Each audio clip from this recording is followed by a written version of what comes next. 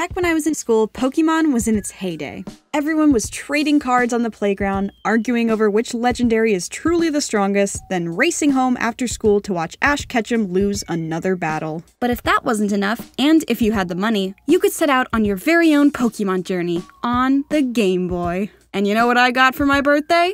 A Game Boy. And you know what game I picked out? Cats with a Z. But on my next birthday, I got a Nintendo DS and Nintendogs. And a little while after that, I got Pokemon Diamond. Pokemon Diamond was my first Pokemon game. Part of me definitely feels like I missed out on what some would argue was the best generation of Pokemon by not playing Pokemon Red or Yellow or Blue on the Game Boy. But I don't know. I have a soft spot in my heart for the Sinnoh region.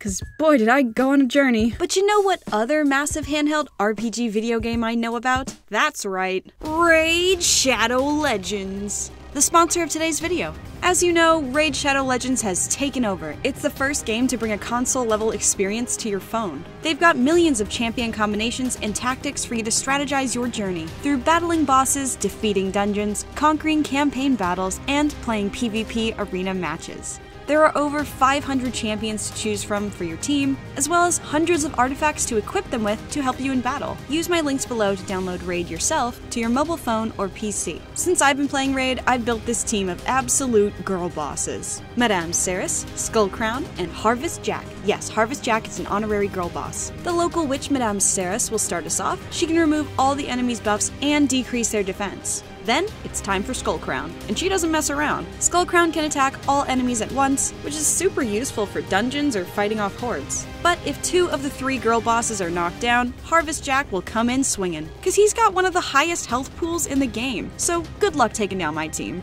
And that's not all. Raid just passed their 2nd year anniversary. Happy birthday, Raid! Mwah. So they're releasing a brand new batch of epic and legendary champions, which look amazing, as well as a second version of Doom Tower. That means new rewards, new gear, and 2 new brutal bosses to take on, the Celestial Griffin and the Eternal Dragon. But they're no match for Team Girl Boss. With all these new updates, features, special events, tournaments, and free gifts, it's never been easier to get started. If you'd like to lead your very own team of girl bosses, hit the link in the description or scan my QR code, and you'll get your free epic champion, Jotun, 100k silver, 50 gems, and the 3 ancient shards so you can summon some awesome champions as soon as you get in-game. All the treasure will be waiting for you here, but they'll only be available for the next 30 days and only for new players. You can find me under the name illymation, and I'd love for you to join the Girl Boss clan. It's that easy, so I hope to see you there. Until then, back to my first Pokemon game. It started like any other child's Pokemon career. One fateful day, my virtual mother kicked me out of the house and told me to go touch some grass. I said stay out of the tall grass! So my virtual childhood best friend and I set out on our adventure. As the game goes, you find the local mad scientist, aka Professor Rowan, checking out the lake. But when he leaves, he forgets his suitcase. Ho ho ho. Well, my mom did tell me to touch some grass, so don't mind if I do. The suitcase has Pokemon in it. We have to use them. Up until this game, I didn't really know that much about Pokemon, like what types are weak against what. I just thought they were cute, but I had to make a decision. So I figured, well, fire's pretty dangerous. Chimchar, I choose you! Nice. After that, you go home and your mom tells you to return the Pokemon to the professor in the next town over, Sandgem Town. Wow, you're pretty good. Hey, why don't you become a Pokemon trainer, hey? Do I get to touch grass? You sure do. So, with my virtual parents' permission, I set out to become a Pokemon master. Except, not really. Again, I was maybe 9 years old at the time, and I had just finished Nintendogs, so I didn't bother catching any Pokemon that I didn't think were cute, or at least useful. The first Pokemon I caught was Starly, because it was hard fighting off all these wild Pokemon with just Chimchar. And 2 Pokemon worked pretty well, though it got a little harder when other trainers on my route wanted to battle me, so I avoided them. Can't lose if you don't try. I'd run around them, duck and hide, or sometimes I'd just find a different path entirely, even if it was treacherous. What can I say? I'm a lover, not a fighter. But that was the entire point of the game, so I did what I had to do. I came, I saw, I conquered, and I stole some kid's lunch money. Eventually though, I was getting outnumbered by these kids and their Pokemon, so I needed to bring another member onto the illymation dream team. And thankfully, that's when I stumbled upon Shinx. Look how cute he is! Oh, what a good boy, Shinx. After that, I made it to the next town, Jubilife City. And okay, look, there's a building there called the Trainer's School where I did have the opportunity to learn everything I should have known by now about Pokemon. But did I make use of that wonderful tool? Heck no. I'm 9 years old. I'm here to vibe. So I continued on my merry way. And then my childhood best friend betrayed me. He challenged me to battle. Like, dude, thought we were friends. You of all people should know I hate battling, but there was no way around it. If I wanted to continue the game, I had to defeat him. So I did what I had to do. I smoked him and stole his lunch money. I then arrived in Orberg City. I don't know how to say that. And I was excited to receive my first gym badge against the rock-type gym leader. Unfortunately, I learned that fire doesn't do much to rock, and I should have picked a grass or water Pokemon to make things easier. Oh, Shinx, what did... Oh, okay. Can you beat the gym leader now? Sick!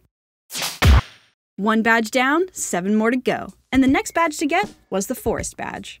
So I continued my journey into Floroma Town. And that's where I found the accessories shop. And later, I got to dress up my Pokemon and put them in beauty pageants. Look how cute they are! After that, I headed into the Valley Windworks, where I caught Pachirisu and Shellos, because they were cute. Who are you? I'm Commander Mars of Team Galactic, and we're here to take over the world, one battle at a time. After that, I headed into Eterna Forest, and boy was that a tough trip. Lots of Pokemon to fight, lots of lunch money to steal, lots of grass to touch. But I made it through to Eterna City, and it was time to get my second gym badge. I was feeling pretty good about it too. It was a grass gym, and I had fire Pokemon. But this gym had some new challenges. Our second badge is what you seek. You must fight the traitors in the trees. In the trees? Yes, the trees! Wait, where are you going? Back to the forest! There's lots of trees there! My 9-year-old hubris had finally caught up to me. I was so dumb, and I got so stuck, I clocked 100 hours looking for the gym leader in Eterna Forest. It got so bad that a bunch of my Pokemon evolved, and they hit such high levels that they wouldn't listen to me anymore. And the only way to solve that is by getting the second gym badge. And this is where I would put my second gym badge. If I had one! I got so fed up, I dropped the game completely. But that's when I started my first Animal Crossing game. And one fateful day, while I let my friend check out my Pokemon file, they said, Hey, someone wants to battle you? Oh yeah, they're annoying, just run around them. Well, they said they were, a gym leader? What? Give me that. So yeah, turns out the gym leader was in the gym. Who would have thought? Not me. After that, I got the rest of my gym badges without any trouble. Mostly because my Pokemon were so buff, it didn't matter what type they were up against. I didn't end up beating the Elite Four, but that's okay. I had fun. Plus, I preferred the beauty pageants. I guess what I'm trying to say is, Pokemon can be really competitive and serious, but if that's not how you play, that's fine. Games are made to be enjoyed, and there's no right or wrong way to have fun. So with that, thank you for watching my videos. Look up a walkthrough if you get stuck in a game, and as always, stay safe. Good boy, Luxray. That's a good boy.